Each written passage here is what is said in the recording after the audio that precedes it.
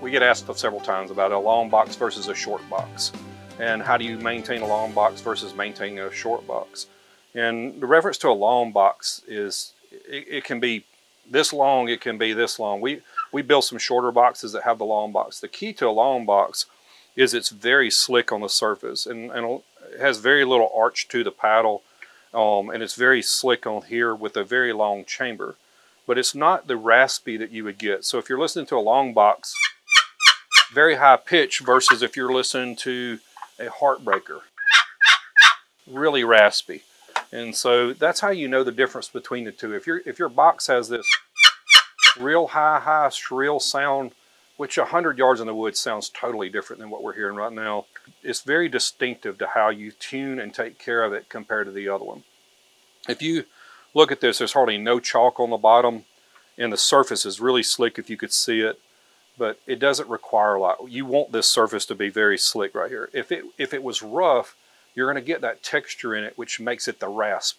And you're not wanting the rasp, you're wanting the high pitch. This box also leads very far up, and so the chamber being so long, you're leading way up here on your first note to get that really shrill sound, which is where you get a lot of your shot gobbling from. So you want to condition it all the way from here to here. The key to this box is you have to be very delicate on the surface and not really get rough with it. So going back to what we would use on other, which would be these, the caution of these, I will remind you, avoid this if it has soap in it, or if it's been used before, or if on the packaging, be sure it says on the packaging it does not have any mixtures of soap or chemicals.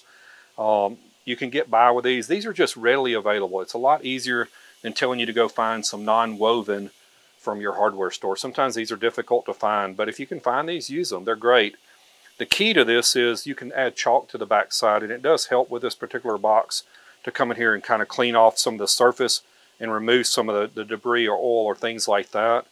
And then you're able to come in and clean off your top surface without any risk of jeopardizing it. And then if you come back with this, because these are so fine, they're made to not scratch stuff when you're cleaning with them.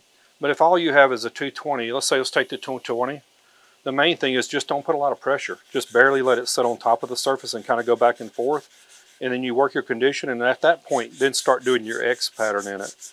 And kind of run an X pattern back and forth across it. The key to the X is just to making sure that we don't line up at any time with sanding grooves that are going up and down with the line here. So you don't want those grooves to be lined up with this in any way at any time, so that it don't make it jump or skip.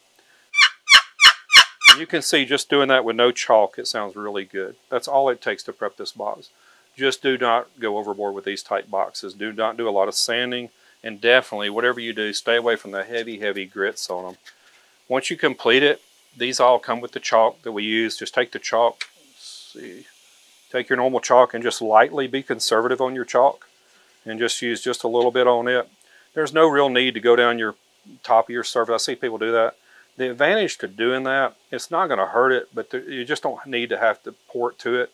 The only advantage to doing that is lightly going down that, is to prevent oil from your fingers or something getting into it. That's the only reason you do it. It doesn't require it, but you're fixing to apply it anyway. And so when you do that, you'll go ahead and apply the chalk to it, which is what's going to protect that. So that's pretty much it on a long box. Nothing difficult about it. Just avoid as much as you can getting too aggressive with the sanding on it. It's made to be high pitch like that, and it's designed that way for a purpose. On a long box, I will mention the one thing on your screw up here. Try not to adjust your screw a whole lot. You know, if you decide you want to adjust the screw on it, we did an Allen wrench on it. We did an Allen wrench for a reason. That way, when you put the wrench in there, they all have an L on it. Be sure you get the one with the L, and that way you can remember the number of turns you do. We purposely stayed away from devices that you hand wrist turn so that you can clock how many turns. So if you clock it one way and it sounds better, great. If you don't, you can go back that one loop. And that's how you would tune on that as far as adjusting sound, if you felt like it was not reaching the right spot.